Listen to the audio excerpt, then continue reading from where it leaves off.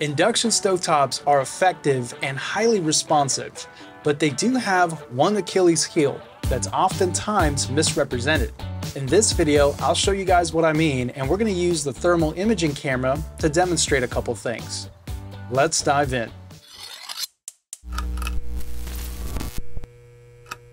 Okay, so previously I actually did a video on induction stovetops, and I highly recommended the Duxtop as a great introduction to induction cooking. In that video, I kind of failed to go into the details of coil size, which is incredibly important. And to be honest with you guys, I'm primarily a gas stovetop user, so I don't necessarily use induction stovetops, and I bought this one in particular for its portability and kind of to introduce myself to the world of induction cooking, because it is a very cool thing.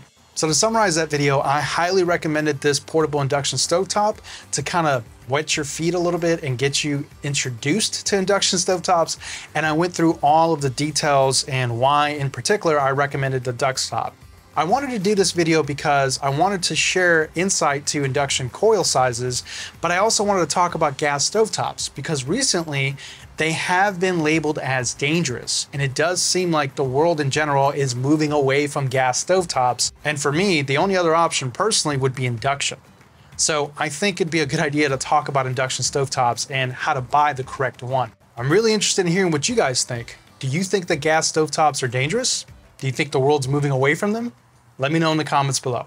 Okay, so as I said earlier, coil size matters. The drawings or the markings that are on your induction stovetop are actually pretty misleading, and they're not necessarily representing the coil size or the size of the pan that you can use. Well, not all of them. Some manufacturers actually do a really good job of clearly listing or indicating the proper size pot or pan that you can actually use, but most of them don't. So ultimately, coil size, what's actually inside your induction stovetop, is really what matters. See, induction stovetops run on coils and magnets to produce oscillating electric fields and eddy currents. So the larger the coil size, the more oscillating electric fields you're going to get, and the greater the eddy currents.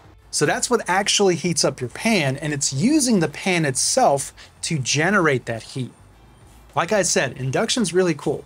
So to quickly summarize, the coil size is really important because it's going to tell you the size pot or pan that you can actually use, and it's really going to help you understand the limitations of your induction stovetop.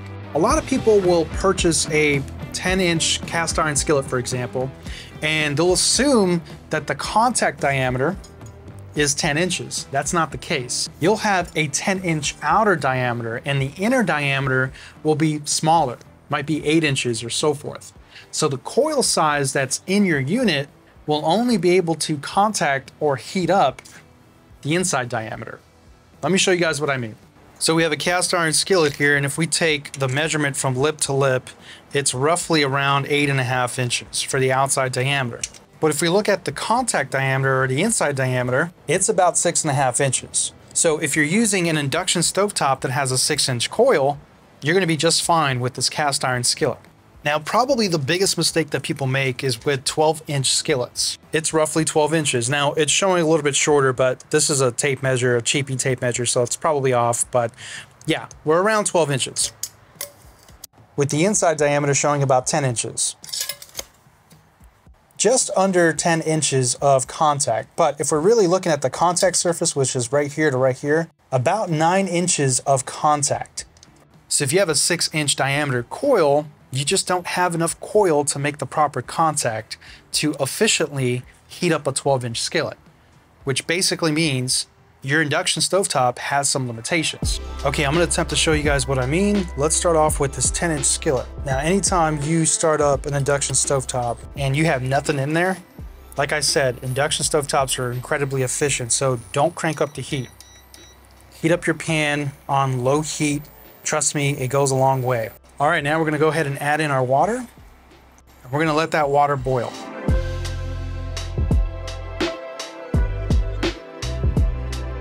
So So we started off with a 10-inch skillet, which has a contact diameter of roughly 8 inches or so. I really wanted to show here that the 10-inch skillet is the maximum size that this induction stovetop can accept. It's not the most efficient heat transfer, but it's still very usable. I still think that it's slightly too big for sauces and other really delicate work, but you can use it to do some searing or some light cooking.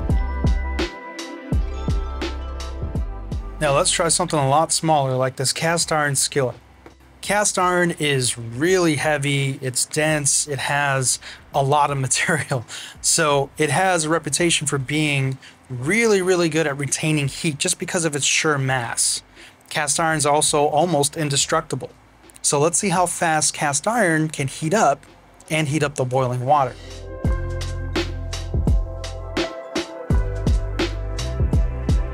Okay, if we take a look at the 8-inch cast iron skillet with about a 6-inch contact diameter, the thermal imaging camera is actually showing really good heat transfer and the bubbles are uniform. This cast iron skillet is actually the perfect size for this portable induction stovetop. Okay, now we're going to try a larger 12-inch skillet stainless steel pan. And I already know that this is going to be way too big for this induction stovetop. But what I'm hoping to show you guys today is just how inefficient the stovetop is. Hopefully the bubbles will show that, and the thermal imaging camera will show that.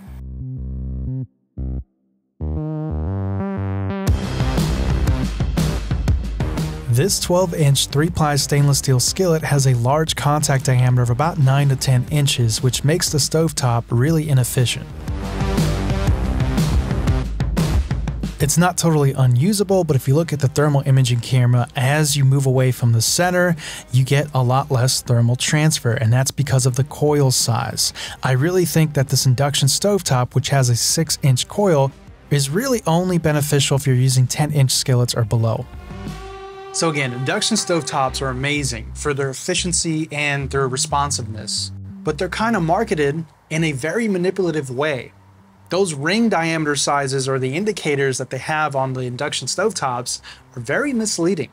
When buying an induction stovetop, whether it's a portable induction stovetop or an actual top for your kitchen, pay attention to the coil size and not the ring diameter. So make sure you look at the specifications from the manufacturer, and you should see clearly what the internal coil size per burner is.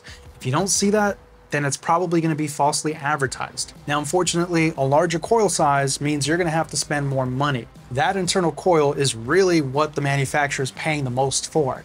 So you can expect it to be expensive, and it's also going to drive up your electrical bill somewhat.